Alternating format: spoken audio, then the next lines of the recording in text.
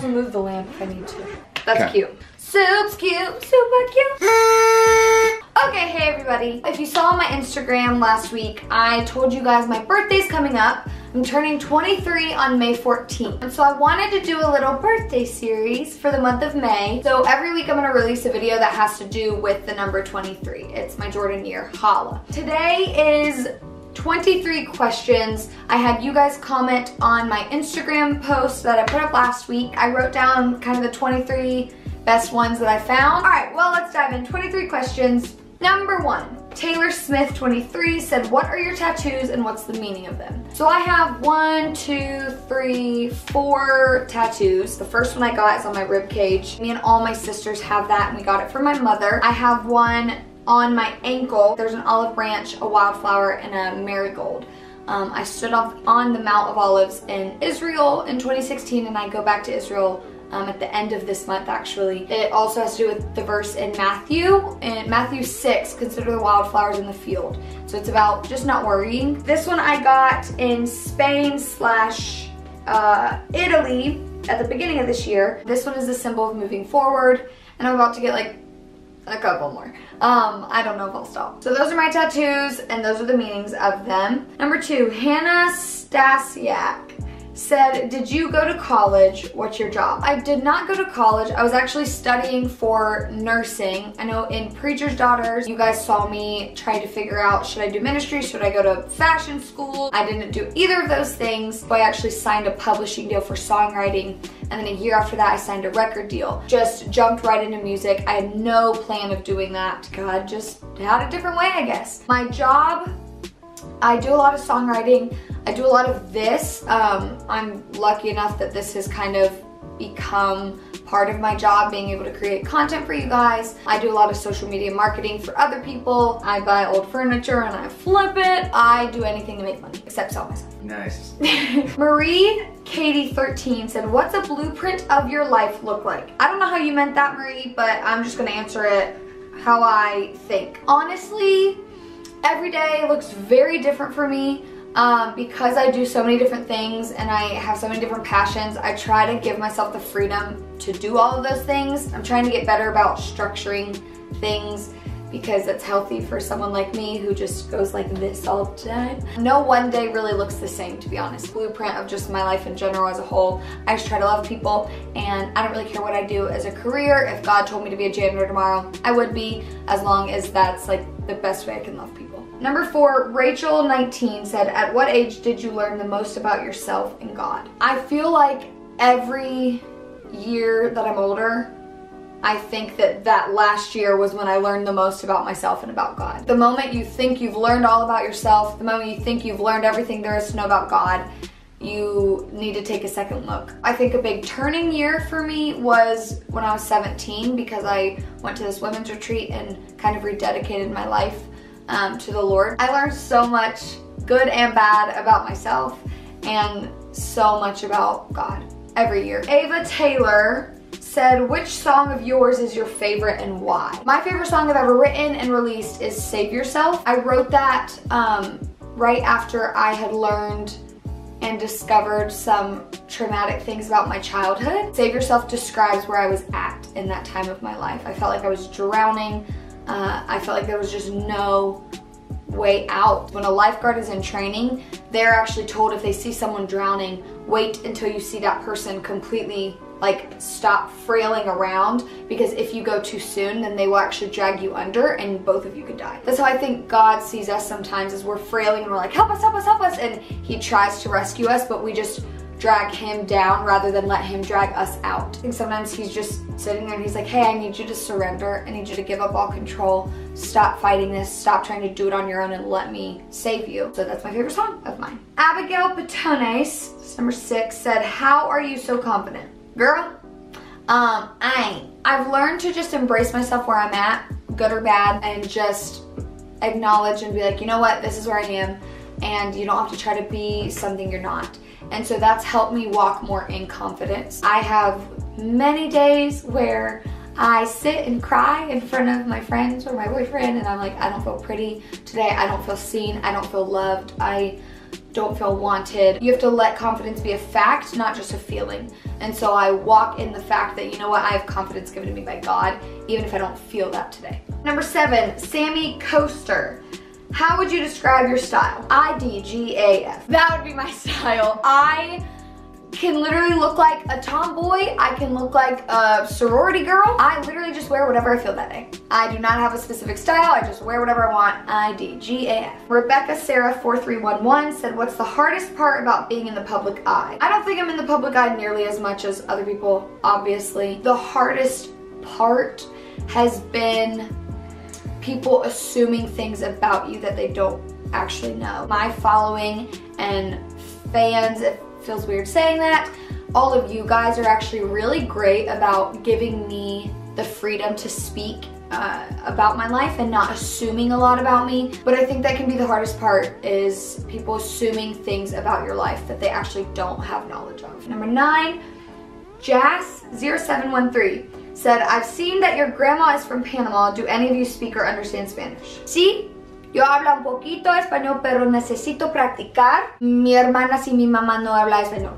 So you don't know Spanish? I understand it better than I can speak it. I feel like I just sound like I speak it well only because I've been around my grandmother. Number 10, Ice Music 707 said, what's your favorite scripture? Exodus 14:14 is my favorite, which is, the Lord himself will fight for you. You need only to be still. Number 11, Meet the Masons said, favorite book to study in the Bible, which book to read when you feel lost? My favorite book to study, I really love Hebrews. I could sit and read that every day for a year, and I don't think I would get bored of it. And then which book to read when you feel lost? I listen to worship music when I feel lost, and then I just kind of sit and I allow the Holy Spirit to just coat me. I don't think there's anything in the Bible you could read that wouldn't help saturate your soul. Anna Cora said, dating advice as a Christian, what to look for and what not to look for. I heard a great sermon once, which was focus on becoming somebody versus finding somebody. When you're,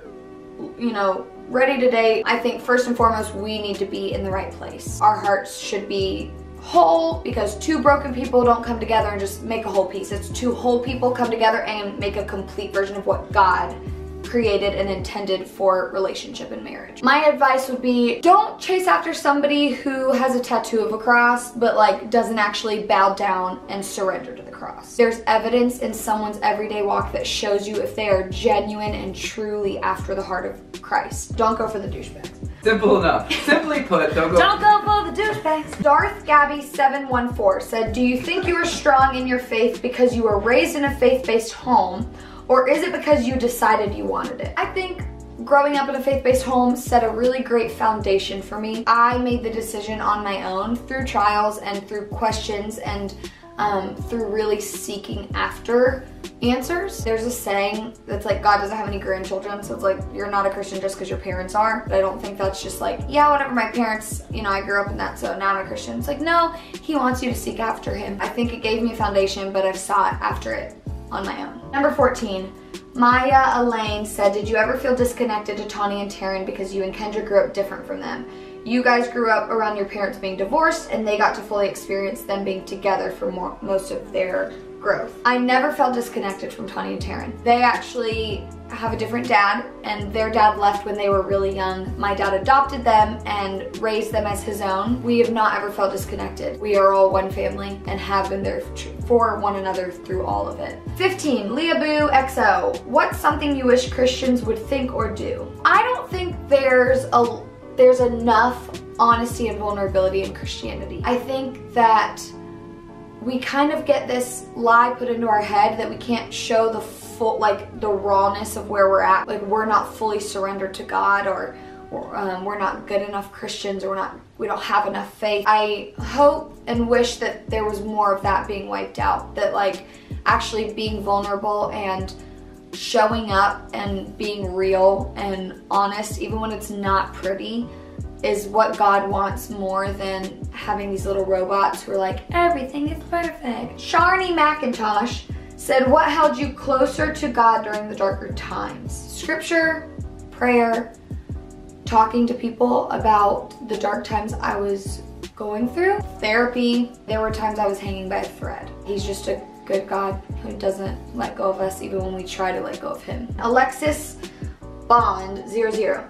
How do you move on from heartbreak and find yourself again? What was your hardest situation? I think the best heartbreak advice I can give, I get asked this question a lot, is time. We want to find the next person. We don't give our hearts enough time to heal. If you love someone and it doesn't work, like, you have to allow your heart time to heal from that, because you gave a part of your heart to that person. A sprained wrist or a sprained ankle takes longer to heal than a break. Sometimes we treat our heartbreaks as like heart sprains. That actually takes longer to heal than if you treat it as a break and you cast it up, you don't let anything into it, and that's what we need to do. Like, don't jump to another relationship. Don't go look for affirmation from a one-night thing that will push you even further away from the love that you're desiring. What was my hardest situation? Y'all, I had a lot of heartbreaks. I ain't going through all that. Danielle Miles Abernathy. Can you elaborate on your journey with purity? I waited till marriage for sex, but had purity struggles along the way. I've talked about this really openly.